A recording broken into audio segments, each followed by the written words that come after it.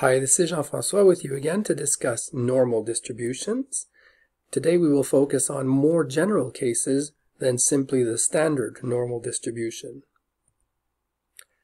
A variable that obeys a normal distribution is identified by the label x follows, n for normal distribution, mu and sigma as parameters. You've probably guessed that parameters mu and sigma will refer to the normal variables average and standard deviations, respectively. If x obeys a normal distribution of average mu and standard deviation sigma, then the following properties apply. The support for x are all real numbers. The density function for x is given by the expression shown.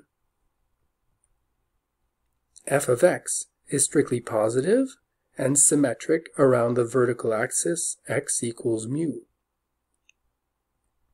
Furthermore, f has its maximum value at x equals mu. F of x has inflection points at an equal distance from u left and right, which is given by sigma. The function will drop to 0 at both extremities. And finally, the expected value of this normal distribution corresponds to its average, and its standard deviation corresponds to sigma. F of x, just like the standard normal law, has the appearance of a bell curve. The bell curve itself is influenced by the average and by the standard deviation. For example, the curves that are shown illustrate two normal distributions, both which with a standard deviation of 2, but one whose average value is 5 and the other's is 10. And you can tell one is just a translation of the other. In this example, the two curves share the same average value of 5. However, the blue normal distribution has a much bigger standard deviation, which explains why it doesn't drop towards 0 quite as fast. As for all density functions, the density function for the normal distribution can be used to find probability if area under it is obtained. In other words, the probability that x will be between a and b is obtained from the definite integral where a and b are the lower and upper bounds. The integral over the entire real numbers will give 1 as well. As previously, we do encounter a problem because the density function that you are given cannot be anti-differentiated. And therefore, we will not be computing this integral ourselves. And therefore, what do you think we will be doing? Well, all computations will be the result of using Excel. For instance, if x has a normal distribution with 4 as the average and 9 as the standard deviation, then the probability that x will be left or equal to 8 will be given by the norm dist function from Excel, or in French, loi normale. You will have to specify the value of x, as well as the expected value and the standard deviation, and mentioning that this computation is cumulative will provide you with the area that is to the left of 8. As you can tell, 67.2 is the result for this particular example. Areas between two bounds will force us to visualize how much area is left of 20 in this example, from which we want to exclude the area that is left of minus 10, leaving only the area between them. Still, this requires that we do two computations. Again, Excel will provide us with the numerical answers to both of these areas. In the reverse direction, suppose we are looking for a value of A, left of which 10% of the area is located. Because we are going in a reverse direction, an inverse function will be used in the Excel components. Norme dist inverse is what we will be using, or in French, loi normale inverse. Once again, you will provide the probability corresponding to the right bound cutting off the area, as well as the normal law's expected value and standard deviation. In this case, minus 7.53 would be the cutoff point for the lower 10% of the distribution. To find the value right of which 35% of the area is observed, we will have to think backwards and figure that 65% of the area is actually located to the left of point B. Excel will do the computational part for us.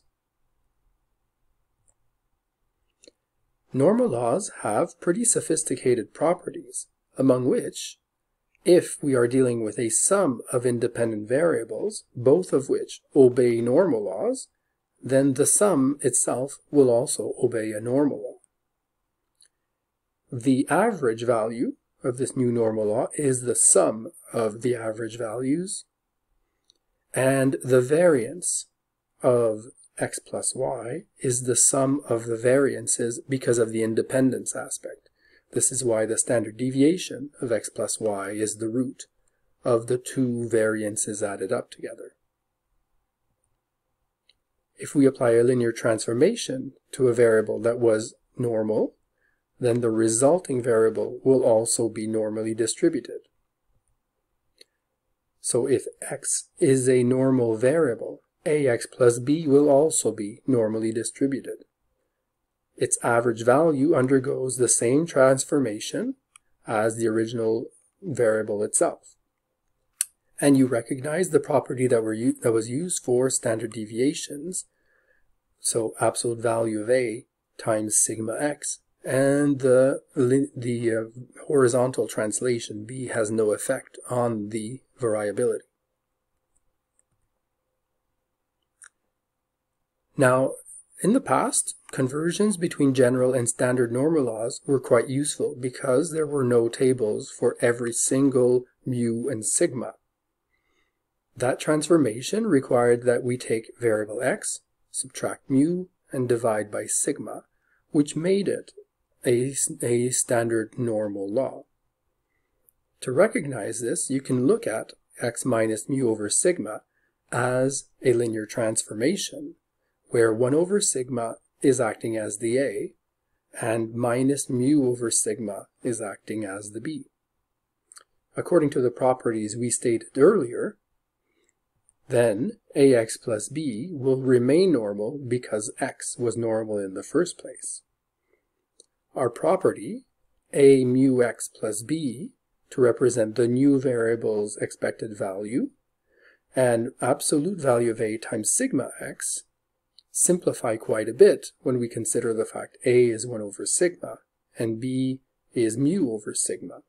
Notice how the first parameter becomes 0 because of the canceling terms, and the second parameter becomes 1 because of the canceling sigmas, which are always positive. In other words, we are getting a standard normal law out of this. Now, what this means is that the linear transformation becoming a standard normal law guarantees that x minus mu over sigma can be called z.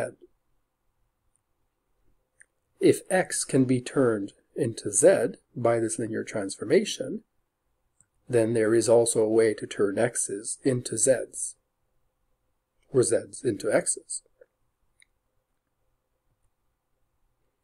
Here's an application. Suppose that x follows a normal law with average 20 and standard deviation 6. Find the interval from a to b that is symmetric on both sides of the average, such that 90% of the probabilities are contained in this interval. In approach number 1, saying that P of x is between A and B equals 90% means that the probability of being left of A is 5%. It also means the probability of being left of B is 95%. And then we can use Excel to find those individual bounds. We specify that the bound left of which we wish to conserve 5% is what we are trying to obtain to get the A. And then we specify that 95% is the probability of the value left of which we're looking to find. In approach number 2, we will make use of the fact that x and z are related. If x can be obtained from a standard normal law, then having information about our standard normal law is sufficient to find bounds for x. We have seen in the previous video that z has 90% of its area between z5% and minus z5%. Now, if we multiply all of the terms by 6 and add 20, because recall that our variable x had an average of 20 and a standard deviation of 6, then the transformation that we are bringing to the inside of the probability helps us recognize that the central term is in fact x, and therefore A and B symmetrically counted from 20 can act as the A and the B. According to our standard normal law, z5% is worth 1.64. And from this point, we can calculate the values for A and B individually. The end result is the exact same as in approach number 1. So, to summarize, if x follows a normal law of center mu and standard deviation sigma, then the interval where we subtract z alpha over 2 multiples of theta, or of sigma, pardon me, or add z alpha over 2 multiples of sigma from the average value mu, then we will cut off z alpha over 2 probabilities at both extremities and leave 1 minus alpha of the area